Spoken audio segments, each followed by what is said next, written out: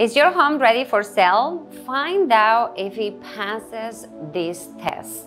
But first, did you know that houses that at a stage sell for 6% to 25% more and 88% faster? Which it may sound counterintuitive. Why spend money when you are moving out? Well, if you could spend $1,000 to make $10,000 to $20,000, wouldn't that make sense?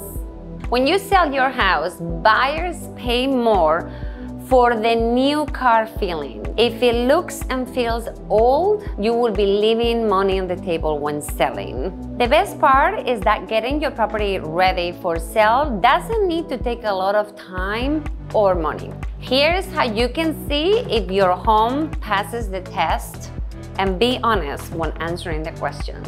1. Does it pass the first impressions test in and out? How is the curb appeal? How is the landscaping?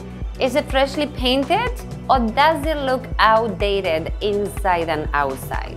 2. Does it feel clean and organized?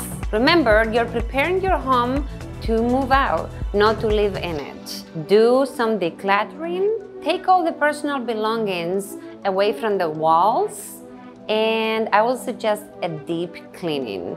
3rd, does it pass the bad smell test? There are 3 smells that buyers really get turned off. 1 is pet smell, 2, diaper smell, 3, mothballs. Get rid of the 3 of them. 4, do your rooms feel cramped or do they feel large? This is where the experts come into place.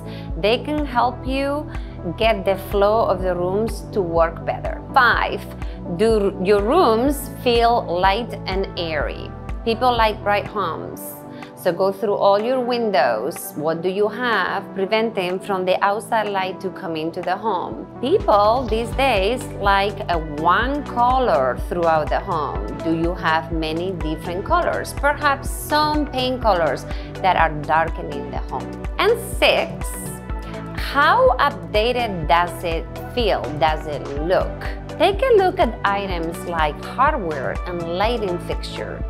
Very inexpensive to replace and can improve the look and the update of the home significantly.